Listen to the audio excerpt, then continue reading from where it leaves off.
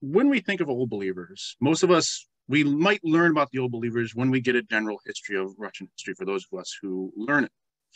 And for those who do learn, we are often familiar with the old believers who first appear in Russian history in the mid-17th century, in the event often referred to as the raskol, or simply schism, in the Russian Orthodox Church over disagreements over the reforms introduced by then Patriarch Nikon.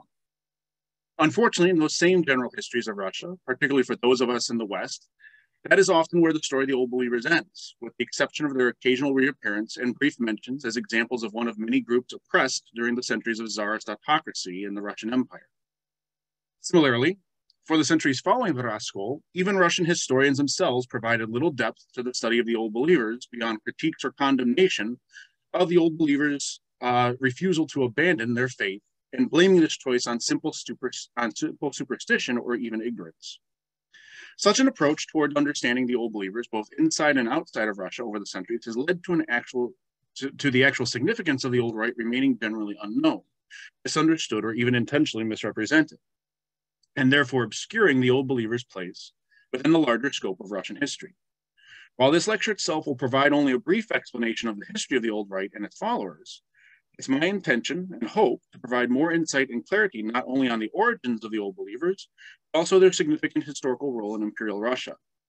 More importantly, as will be explained, rather than existing as a persecuted religious minority stubbornly holding on to their religious practices, the old believers, in fact, directly and actively challenged the official narrative presented by the state and church officials over the very definitions of Russian history, Russian identity, and Russian Orthodoxy.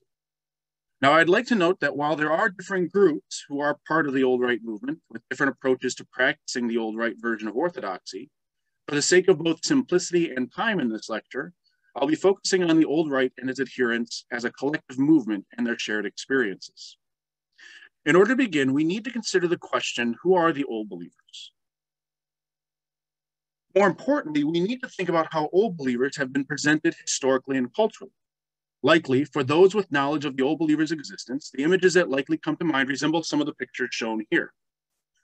For example, Vasily Surokov's famous painting depicting the arrest of Boyarina Morozova, one of the old rite's earliest martyrs, on her way to prison and inevitable death while defiantly showing her devotion to the old rite with her two-fingered sign of the cross.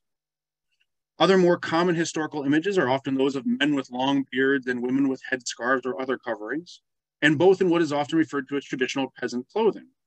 Even today, images of stories or of the old believers depict communities seemingly lost in time while living in simple wood structures in remote locations in the wildernesses of Siberia and Alaska. Take, for example, likely the most famous old believer alive today, Agafia Likova, seen here on the top right.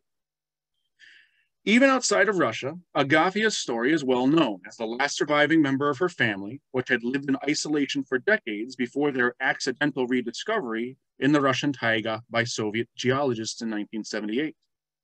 Since then, media outlets outside of Russia often depict Agafia as representative of the typical old rite lifestyle, one based in isolation and abstinence from most of the modern world.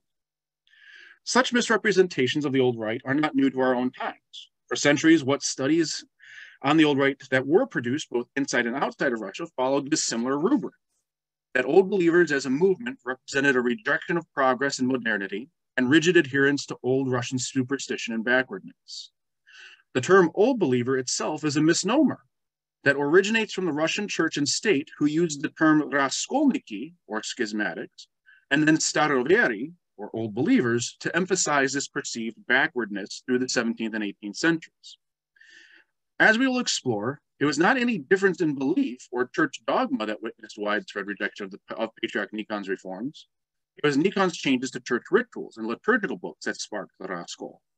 Hence, the self-identifying term for those who rejected Nikon's reforms became staroobriadtsy, old ritualists. The issue of identity, then, is a major theme we need to understand the history of the old rite and its adherents. Specifically, the old rite inherently is a movement over the very understanding and definitions of what it meant to be both Russian and Orthodox. And these groups directly challenge the Tsarist state and church on these issues.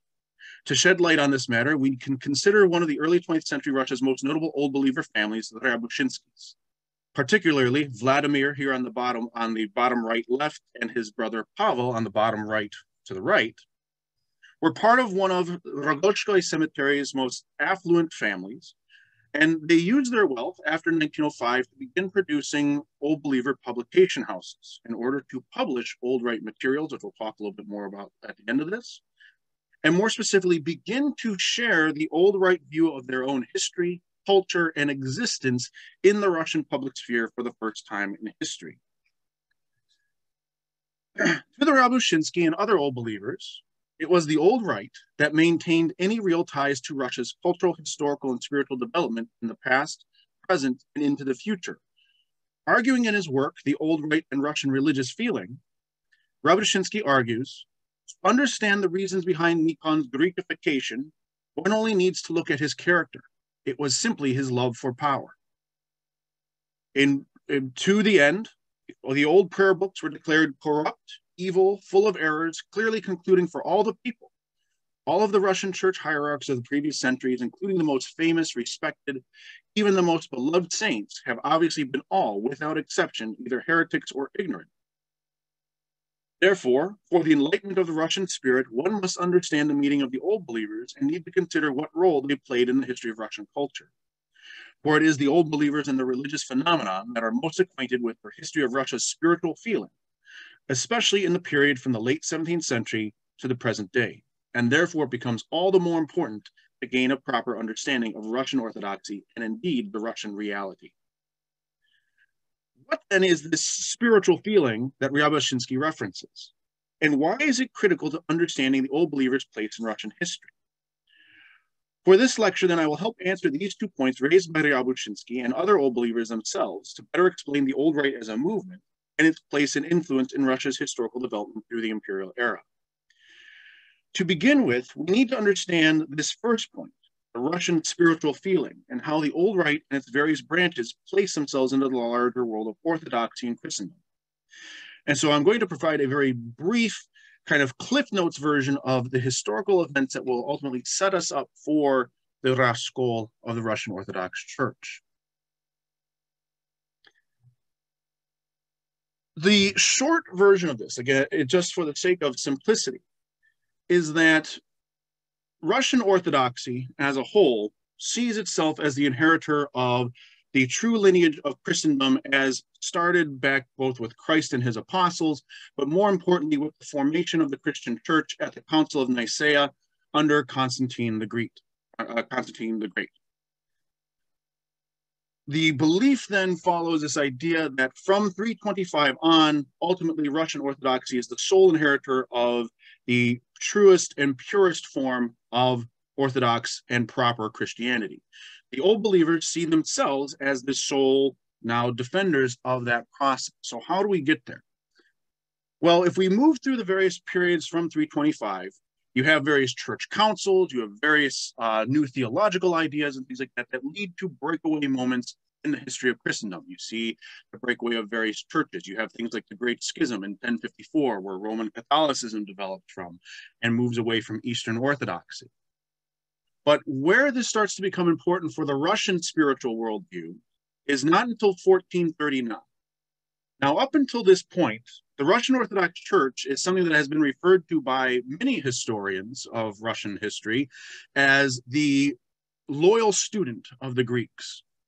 Unlike their counterparts, the Serbs, the Bulgarians, and other Slavic peoples who almost quickly attempted to establish independent, autonomous Orthodox churches of their own, the Russians have been reliant on the Greeks. Every metropolitan of Kiev, the head of the Russian Orthodox Church up to this point, had been Greek-born themselves.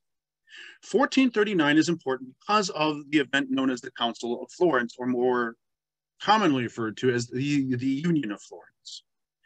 At this union, then Emperor John VIII of Constantinople makes an offer to the Pope. Now, at this time, the Eastern Roman Empire is near done. It's surrounded by the Ottoman Empire, leaving only Constantinople and a few scarce territories left to the Eastern Roman Empire. John VIII makes a deal with the Pope that if the Pope were to call a new crusade, he would then agree to place all of the Eastern Orthodox churches under the leadership of the Pope, return everything to Rome and make the Pope the head of all Christendom in the world. The Catholics jump all over this. Absolutely sounds like a good deal. However, the Eastern Orthodox churches don't like this. And more importantly, one of the biggest proponents of this union is Isidore of Kiev, the Metropolitan of Kiev. He is actually sent back to Russia as a cardinal of the Catholic Church to convert Russia to Catholicism. And when he returns, he is almost immediately, it takes 2 days, to arrest him. Vasily II, Grand Prince of Russia, has Isidore arrested for betraying the faith. And it is at this moment that Vasily II tells the Patriarch of Constantinople, no more Greeks. We're not going to accept any more Greek leadership of the Russian Orthodox Church. It's going to be Russians from now on. And so a few years later, in 1448, you have the election of Saint Iona, the first Metropolitan of Moscow, so that even the title of the position changes from Metropolitan of Kiev to Metropolitan of Moscow. And Iona is the first Russian elected to this position. So de facto, the Russian Orthodox Church is now independent. It's autonomous. Not long after that, 1453, you have the fall of Constantinople, which is now seen as God's punishment for the Greeks' efforts to abandon their faith. Then you have a series of other events that take place in Russia that seem to be, in the Russian spiritual mindset, placing Russia on a unique path. 1472, you have the marriage of Ivan III, or Ivan the Great, to Sophia Pelagogina, the niece of the last Byzantine emperor. And so now the Russian ruling house, the Rurikids, have a direct line to the Roman imperial house. They have a son, Vasily, who becomes Vasily III.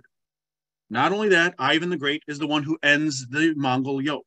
He ends the Russian principality's vassalage to the Golden Horde, which had been a successor empire to one of Genghis Khan's Mongol empire. And so suddenly now Russia has established its own spiritual autonomy. It has thrown off its vassalage to a foreign invader, and they now have a direct bloodline to the Eastern Roman imperial court. It's not long after this that you start to see these proclamations of what gets referred to as the Third Rome Doctrine.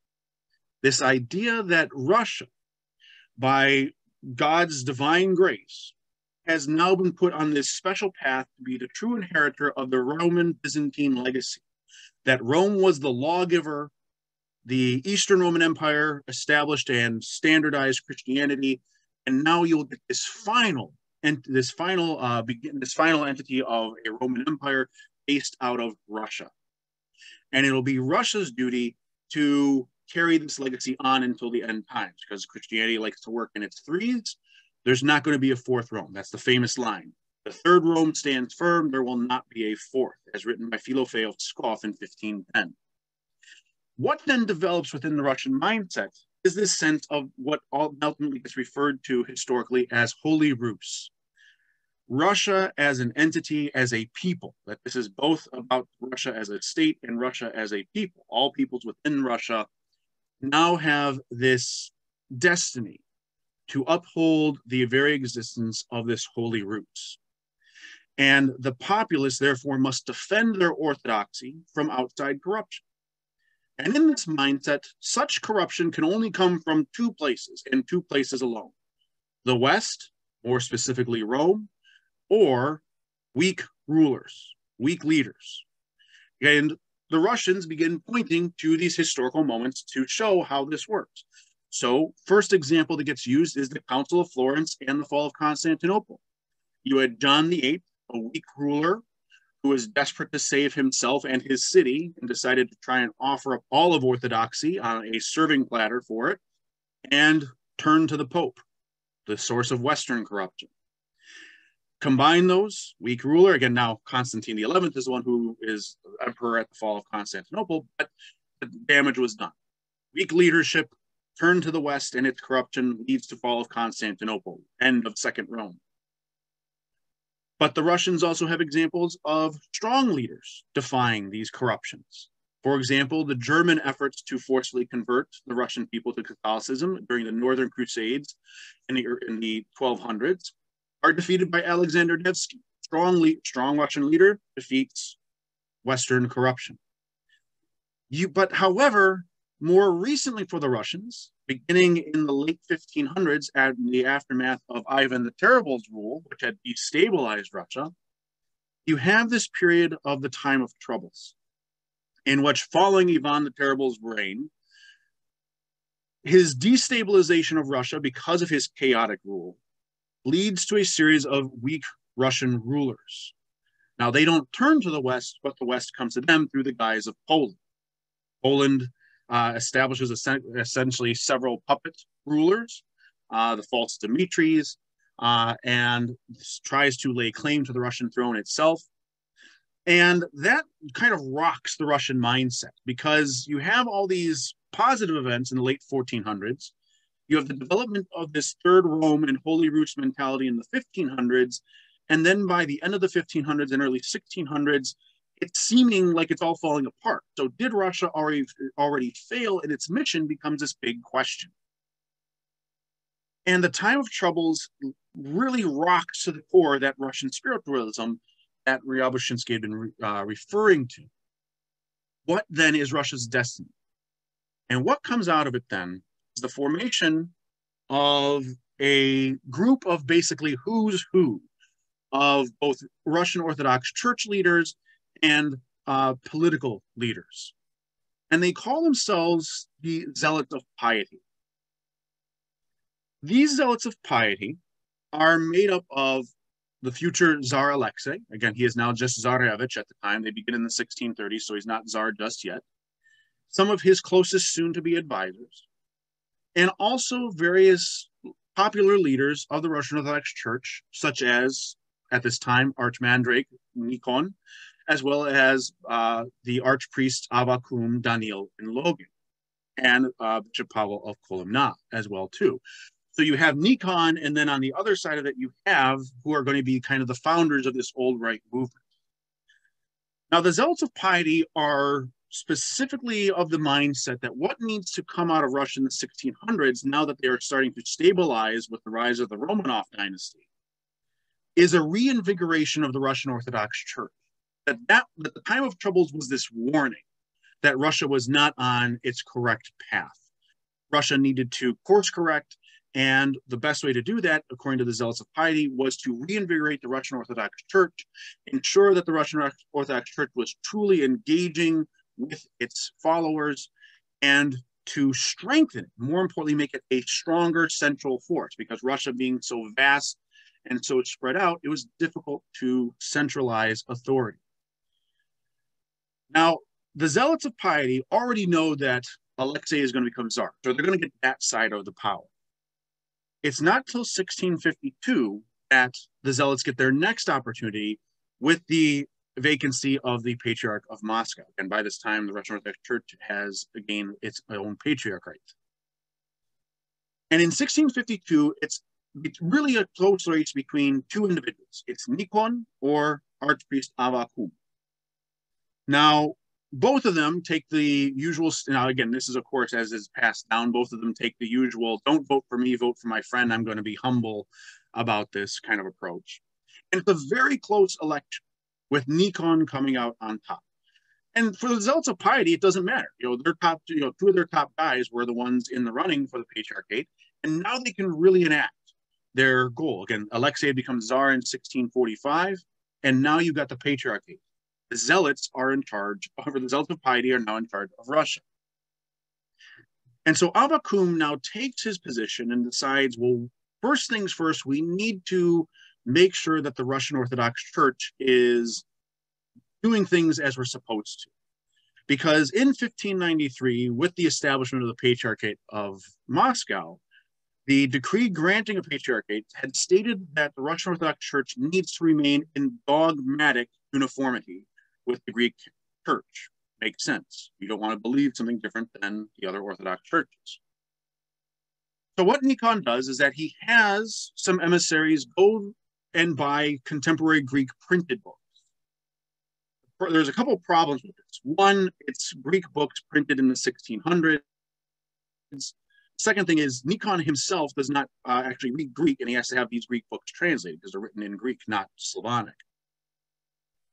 And so he has them translated, and as he starts going through them, he realizes that there are some differences, not dogmatic differences between the Greeks and the Russians, ritualistic differences, liturgical differences, spelling differences between names and things like that.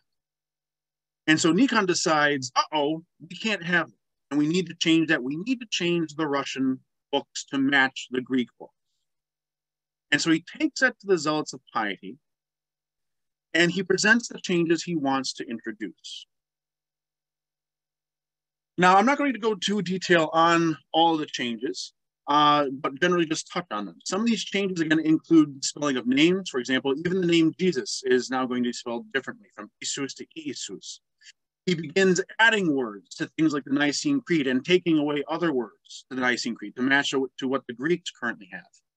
But the big and most visible change that he makes is the sign of the cross, between the old way of the two-fingered sign of the cross with the two fingers above representing the dual natures of Christ, divine and man all in one, Trinity below with the three fingers, to now three fingers with a pinched two forefingers and thumb, and the two concealed inside the palm. And he takes these changes to the Zealots of Piety first. He takes it to his close friends. Again, and they had all been friends up to this point as well, too. And he says to the Zealots, here's the changes I want to make. And overwhelmingly, the Zealots of Piety say, absolutely not. Why would you want to make our church like the Greeks right now? They are 200 years now dominated by the Ottoman Empire, a Muslim empire. They are being punished because they had turned away from true orthodoxy. And so now you want our church to change to be like the Greeks. And for this religious mindset of we are on a special path and destiny, changing anything up risks heresy. And so this becomes the big debate, is that would changing spellings, would changing practices, would changing rituals effectively negate what the Russian Orthodox Church can do, and can it fulfill its mission? And the Zealots of Piety reject this.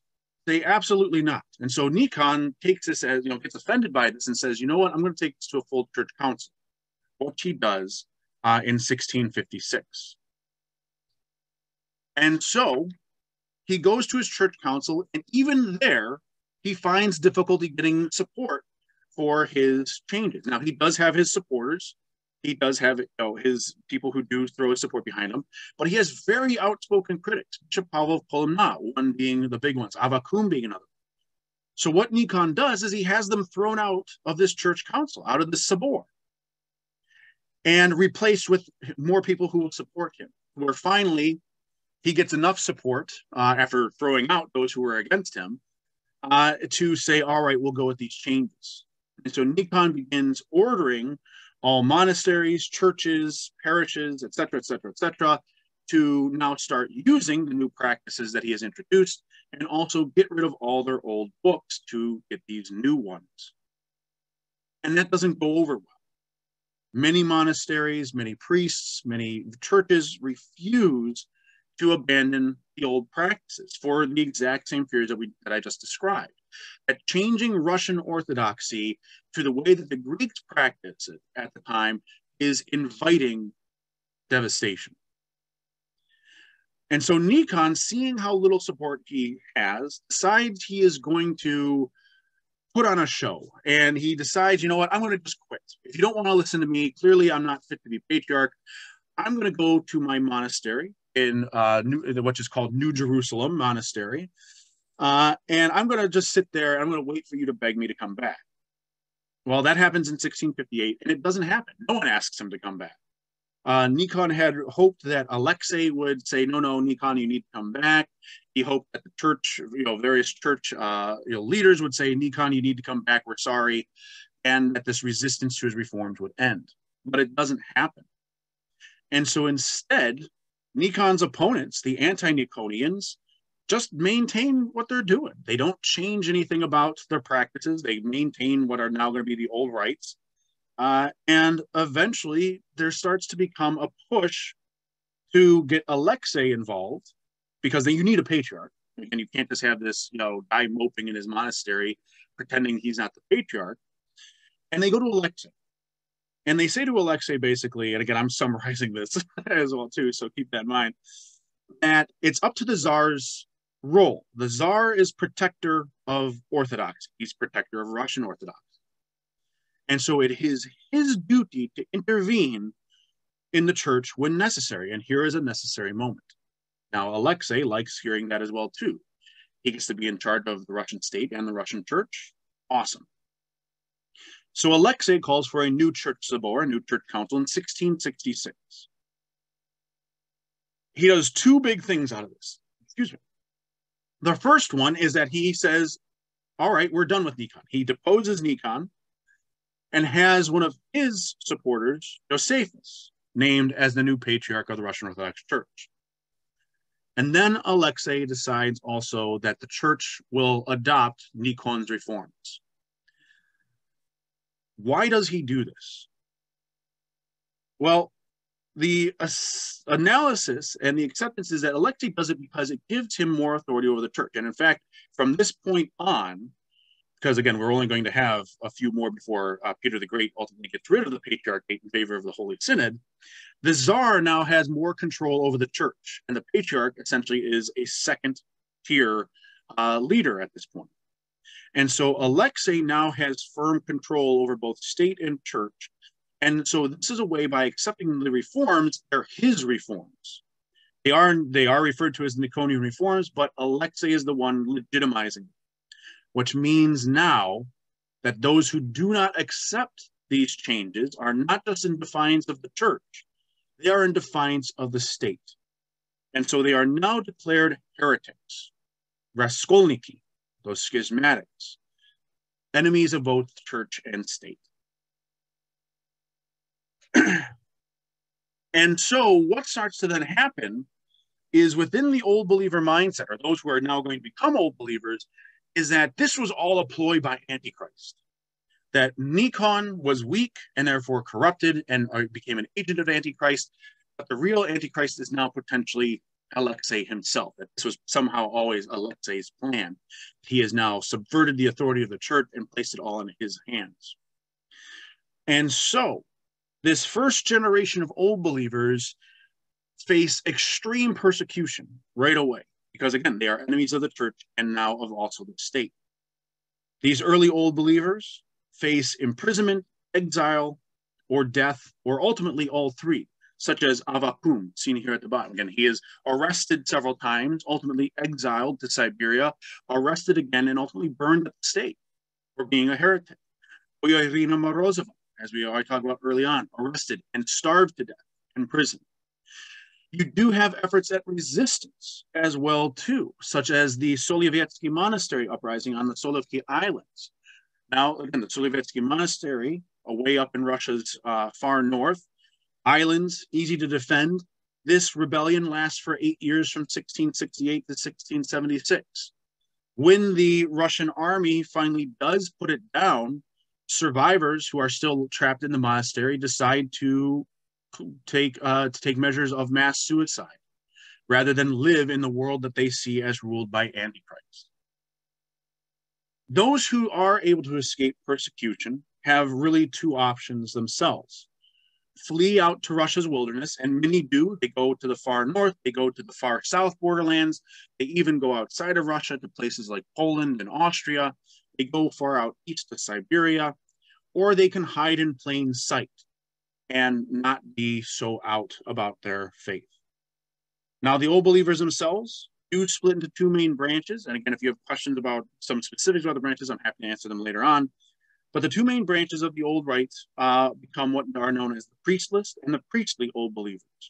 The debate being over how the church can function in the post-Nikonian world. That going back to that belief that Russian Orthodoxy had been the sole inheritor of an unbroken line from 325, this is a clear break. Now, the priestless sects decide that, well, we will just live as Christians did before the Council of Nicaea. You didn't have a church then. We will live that way. We don't need a church to continue our faith. Again, I'm greatly summarizing it. So again, I'm happy to elaborate when questions come up. The priestly branches believe that those who are part of the Nikonian church can always return to the church, to the proper church, to the old rite church as well too, and so often rely on what are referred to as runaway priests to maintain a tie to a Russian church. Now, collectively, for the most part, far and away, most old believers on either side do recognize each other as old believers because that becomes the defining trait. Those who reject the Nikonian reforms are old believers. So, while the old rite's initial experiences introduced the old believers to state and church persecution, it's not actually going to be long before the old believers establish themselves successfully as a major influence in Russia's historical, cultural, and religious development. This success came from the opportunities that the old rite and its adherents utilized in order to both survive repeated efforts at persecution while making the most of periods of leniency and even partnership with the Tsar state. Most importantly, by the first half of the 18th century, most old believer communities viewed themselves as an integral part of the Russian Empire, but continued to strive to preserve that Holy Rus and Third Rome doctrine.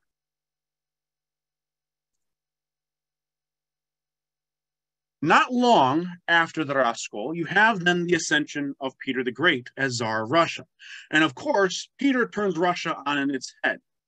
He is staunchly about change, introducing his Petrine Revolution in which he seeks to change all aspects of the way that Russia functions as an entity.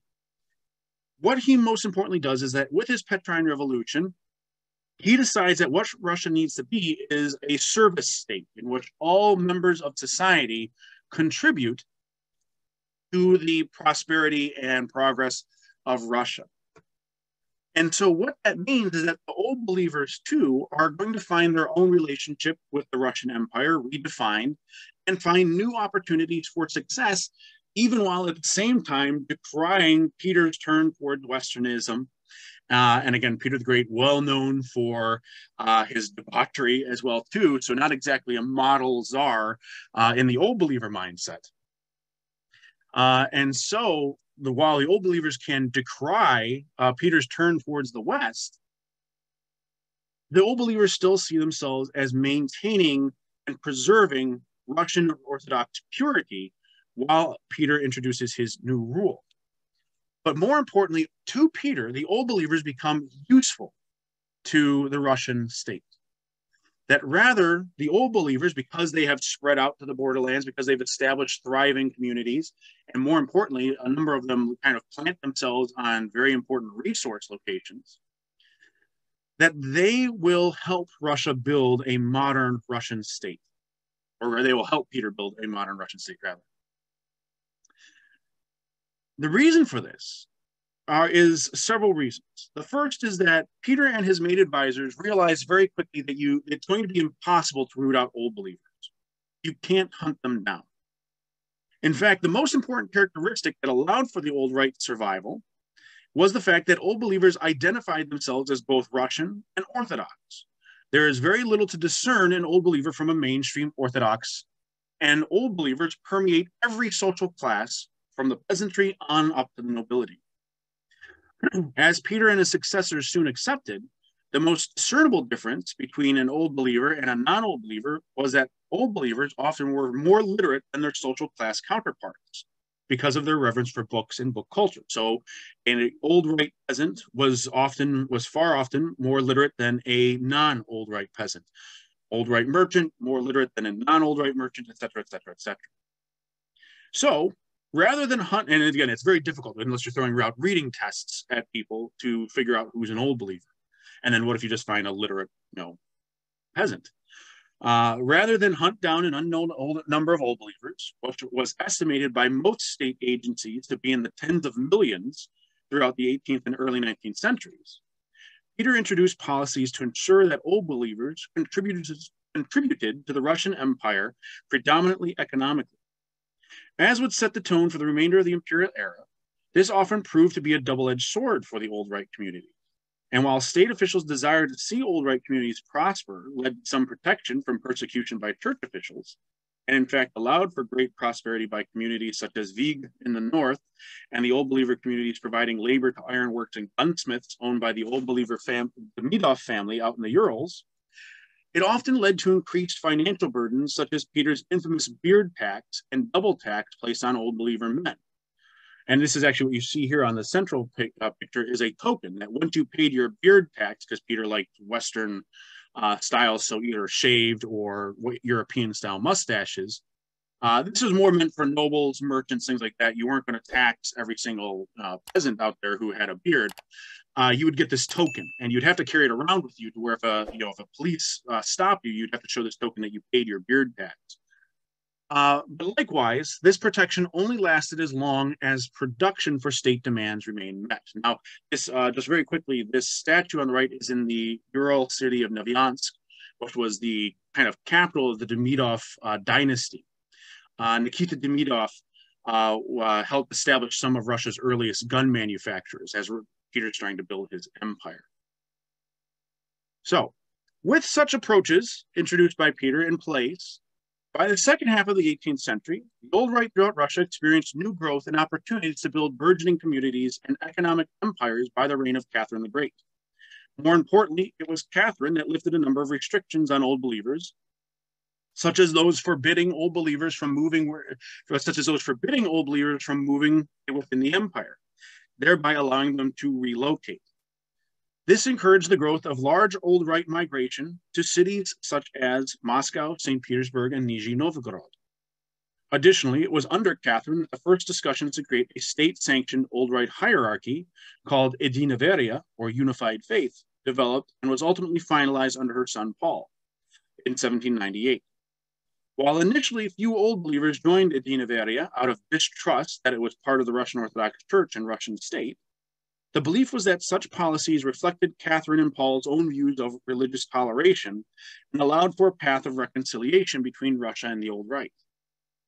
Additionally, Catherine's policies toward the Old Believers also provided more economic opportunities for the Old Rite in the merchant class to expand their businesses, setting the stage for the first generations of some of Russia's wealthiest entrepreneurial dynasties, such as the Morozovs, Soldatenkovs, Prokhorovs, Rachmanovs, Rabuchinskys, and Golskys. Soon, with the growth of an Old Believer urban population and increased wealth among Old Believer merchant families, this led to the formation of large communities such as Rogoshkoy Cemetery, seen here on the top right, and Preobrazhanskoy Cemetery, both in Moscow, Preobrazhanskoy on the lower right, which both soon established themselves as the centers of the priestly Old Rite and priestless Old Rite branches, respectively. So Rogoshkoy was a priestly center, Preobrazhanskoy was a priestless center, and both become these almost kind of major influences on the Old Rite in their respective branches throughout the entire empire. However, as mentioned, the Old Rite protections and Old Rite success was all on a whim. Oftentimes, Old Rite success inspired backlashes of targeted oppression by both the Russian Orthodox Church and their strongest supporters within state agencies. Particularly, by the end of the first quarter of the 19th century, Old Believer communities often became the target of persecution because of their strong emphasis on, and the Old Rite's strong emphasis placed on charity through the creation of almshouses, hospitals, and other works. In particular, this was of great concern to Metropolitan Philaret of Moscow, one of the greatest persecutors of the Old Believers during his time. That particularly after the Great Fire of Moscow in 1812, the Old Believers at Rogoshkoy and Preobrazhanskoy invest far more money in the rebuilding of Moscow, and more importantly, far more money in the building of charitable institutions such as almshouses and hospitals than the Orthodox churches. Rather than compete with the Old Rite, Philaret, beginning in 1823, begins regularly sending requests to the Holy Synod, to the Tsar himself, at that time Alexander I still, saying that he is concerned, and he uses the continued phrase, that it will confuse the Orthodox as to why the old believers are the ones doing all the charity. Why are they creating the state-of-the-art almshouses and modern hospitals? And so rather than having the Russian Orthodox Church compete with the old believers, he says we need to shut them all down. Now, Alexander I is reluctant about that, but has actually establishes some secret police spies to keep tabs on the old believers.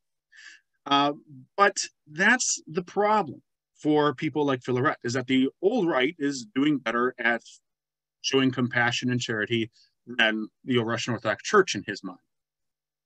So, because of this success, Metropolitan Philaret finds a new ally with the rise of Tsar Nicholas I, who reigns from 1825 to 1855, which will be a period of outright extreme persecution and oppression of the old rite, because like Philaret, Nicholas is completely untrusting towards anyone he sees as not fitting his perfect mold of a loyal Russian subject. And the old believers, not being part of the Russian Orthodox Church, fit that category. So Nicholas almost immediately makes an attempt to effectively outlaw the old rite in order to push it towards extinction with the help of Philaret. And so one of the first things that they want to do is that they start targeting old believer marriages. Now, they're not saying old believers can't be married, but what they say is that the state will not recognize old believer marriages as legal. This is designed to basically scare old believer merchants and nobility who are wealthy, basically saying that if their marriage is invalidated, then they will not be able to pass on inheritance to their sons.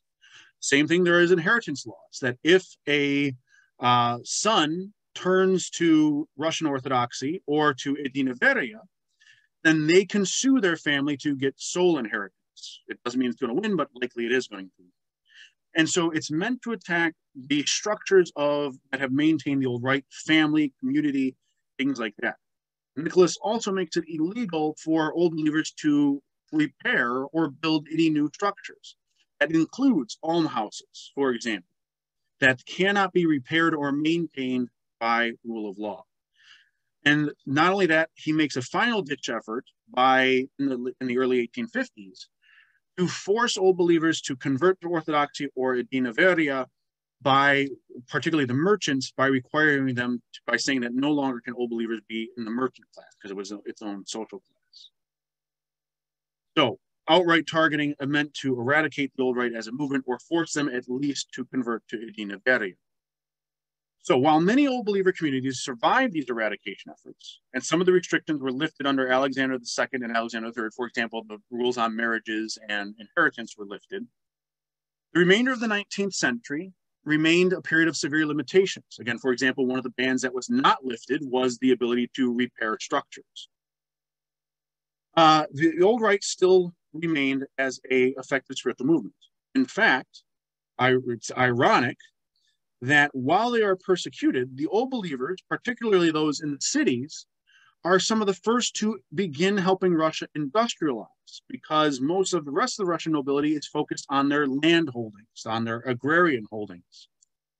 And so what that means is that since these old believer families have established factories and other industries, that when you have the end of serfdom and you have the movement of serfs, they have ready-made work for those former serfs, allowing them to just invest more into their factories and even create some of Russia's first banking monopolies as well, too. And part of this, and another interesting thing, part of this is that the old believers see themselves as enacting some more what some of them refer to, and the Morozovs in particular.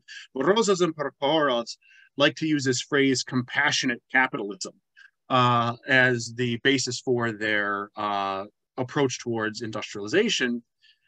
To where they have all these workers' comps kind of setups, things like that. Sergei Morozov, one of the younger Morozov sons, actually tries to unionize his own factory workers, which gets him in trouble with the rest of his family. There's a belief that they are going, because they're old believers and therefore are claiming that they have this kind of moral high ground, that they're going to do industrialization better than the West had done and be more, quote unquote, compassionate about it. Yet, Even with that, the ultimate success for the old rite in the Imperial era came in the events after 1905. Specifically, in a desperate effort to end the ongoing revolution and strikes that had started in January 1905 after the Bloody Sunday massacres, Nicholas II issued a decree on religious toleration for the old rite in April of 1905. Now, this declaration provided religious toleration for all groups in the Russian Empire, but it makes no mentions of the Jewish populations. But it specifically is for the old believers. This decree does things such as return all personal and private property rights. So now old believers can restore and even build new structures. And not only that, it finally introduces the appropriate term for the old believers, staroobriadtsy, as their identifying term for the old rite. Now, this quote-unquote golden age of the old rite provides the old believers with a significant opportunity to again reintroduce themselves to Russia's public sphere. And in fact, desperate to find some semblance of traditional Russian culture and history, historians, ethnographers, linguists, and other professionals all turn to the old believers and their extensive book, icon, art collections, hymn collections, etc., and so on, that they had been maintaining since the time of the raskol. In fact, one of the most in-demand old rite practices was their singing with their continued use of the znamenie chant, which had gone out of style with the Nikonian reforms. With the freedom to publish also, the old believers not only began mass publications of their prayer books and journals and magazines and other historical works, they began publishing their liturgical works as well too, such as an example that you see here of this printed manuscript. It is actually a printed copy of a manuscript printed in a manuscript style, whereas a manuscript would be written and illustrated by hand. This is done at a print shop. This is something that old believers would do. And so this proved to be extremely significant as the old believers now provided some ties to Russia's past through their engagement with the public sphere, providing Russians with views of not just their movement, but lost and new interpretations of Russian history and orthodoxy. Ultimately, however, this proved to be short-lived as the Bolshevik Revolution ultimately brought an end to this old rite golden age.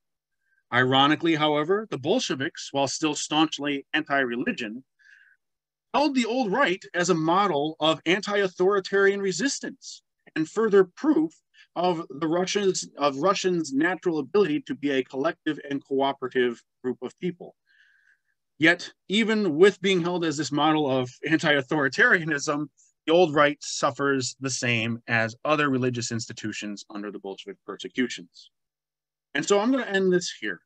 And so while I know that this lecture only skimmed the very surface of a very elaborate history and elaborate religious movement, I hope that this has provided a clear understanding of the old rite and its significance to the course of Imperial Russian history. More importantly, I hope that this lecture has provided a great understanding of the fact that old believers throughout the Russian Empire were not simply targets for oppression, but actively engaged with and challenged some of the very notions the Russian Empire used to define itself. So thank you.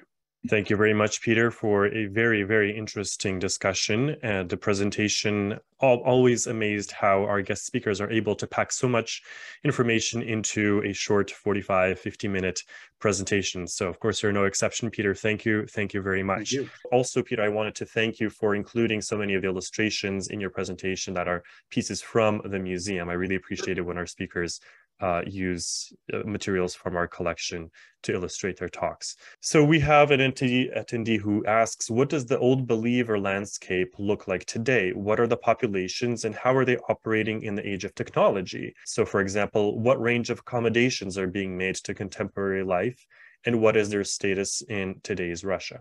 So in Russia in particular, there is a claim that attendance is good, again, strong, I guess is how they usually refer to it. For example, just recently, I saw this in the news, there was a meeting of the Belokrinskaya hierarchy out in the Urals, and they said that there were 150 families present at this. I'm forgetting off the top of my head what they were celebrating. But 150 families, you don't know what the number that really represents. But again, that's a strong number. The state in Russia is that, again, they are still active.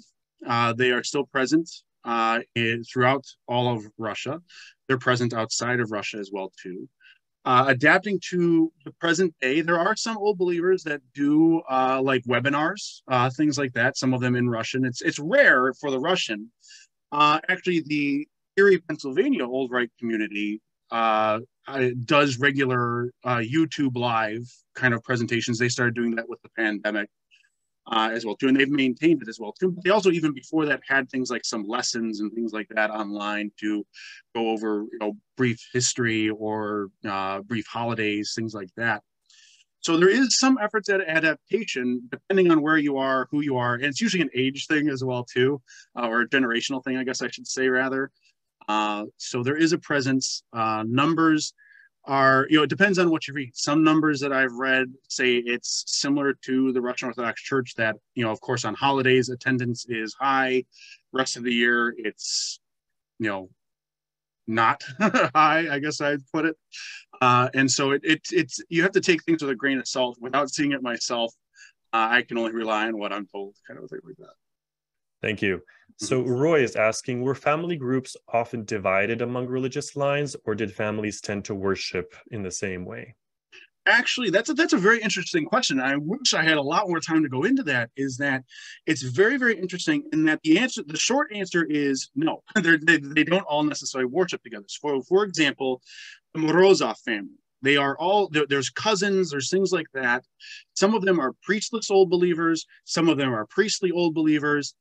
And then with the introduction of Edinaveria, and particularly with that push under Nicholas I and all the restrictions he placed on, there are families that split between going to Edinaveria, some not, some sticking with their own approach. And so, again, without going into a whole other lecture on itself, because I have fantastic answers to that where I can go into great details and examples, but I'll just stick with that. But so the quick answer is no, there are families that are split across not just versions of Orthodoxy, but versions of the Old Rite as well too. But even those within the Old Rite are still, they're not like, it's not like, civil war in the family. Priestly old believer family members work with priestless old believer family members, and vice versa, and it works out for them in the long run. And so so no, but they still get along, I guess, is the real short answer. What part have the old believers played in post-Soviet Russian Orthodox Church and Russian culture? So they have been, in post-Soviet church culture, they have, again, particularly the Belokrinskaya hierarchy and the Edinaveria branches, both priestly branches, have seen more activity than their counterparts. Because those seem to be the groups that people I would say, and I hesitate to use the term, but I'd say interested is the term I would be, or curious maybe is the better term to use for that. And so they've seen more activity.